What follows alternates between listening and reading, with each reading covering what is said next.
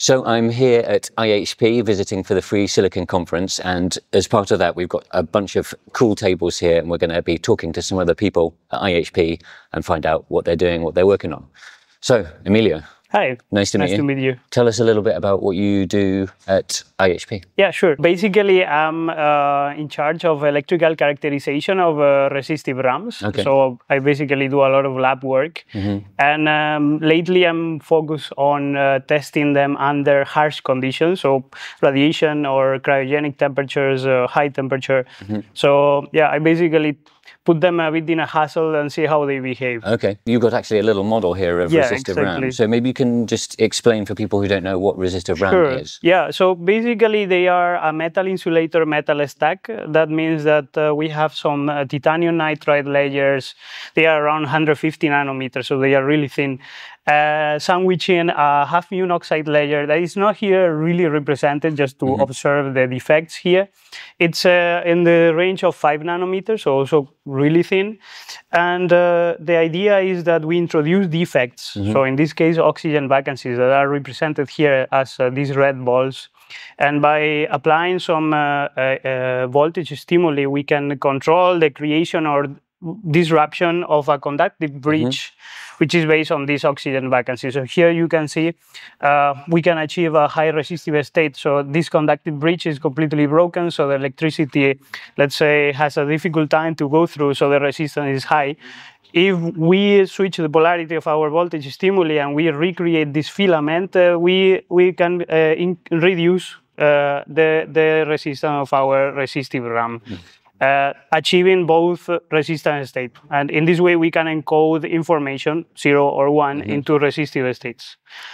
And one thing I just found out from talking to you yesterday is that actually you can program the resistance. So this is one reason why people are interested in it for like neuromorphic stuff. Yeah, exactly. So by controlling, let's say, the morphology of this conductive breach, we can achieve different resistive levels. So not only high or low resistive state, but somewhere in between. This opens up the window to the multi-level approach, so we can store more than 1 bit per cell. So this will ultimately increase the density of the memory units based on this technology. And of course, it has big advantages for vector matrix multiplication accelerators or artificial neural networks implementations in general. Great, fantastic. So one of the cool things about this table is we've actually got a little demonstration here.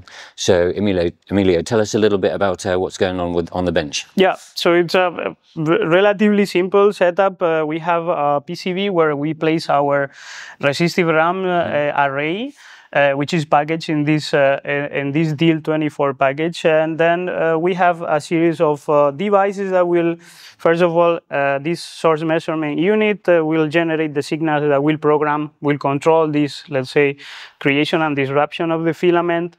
Then we have a power supply just to bias the transistor and turn on, let's say, the control of the array. And then we have this switching matrix that will externally drive the signals to the specific pins in our array. So we can perform set and reset easily through our computer. It's everything, like say, controlled via Ethernet and Python code. And on the chip, is it just the ReRAM array, or do you have any other control circuitry on there? So in this specific example, we only have a RAM array because, as I mentioned, we mostly use this setup to test the device under harsh conditions. So we really want to isolate the effect of these conditions in our RAM array. So we get rid of any peripheral circuitry.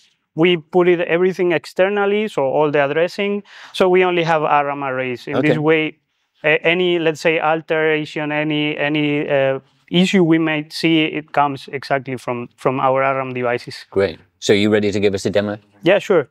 Demo time. So our device right now is in the low resistive state, and I'm going to perform a reset operation that I'm going to execute here in my Python code. And now, if we check our SMU, we can observe how the current is high until reaching a point where the current drops, indicating that the resistance increases.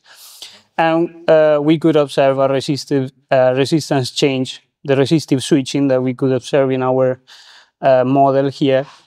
Yeah, so we move the device from the low resistive state to the high resistive state. We perform the opposite operation, so the set operation, we will move the device from the high resistive state to the low resistive state. I'm gonna execute it here. And again, if we check our source measurement unit, we will see how the current is low until reaching a threshold where the current spikes and gets controlled by the transistor connected in series, and we achieve a low resistive state. And we can observe here the memory window that indicates that our device switched from one state to the other. This is a non-volatile type of memory, so our state will stay there for a long time. So thanks very much, Emilio, for showing us your excellent ReRAM demo, and looking forward to seeing what our audience has to say about it. If you've got any comments or questions, then just leave them down below.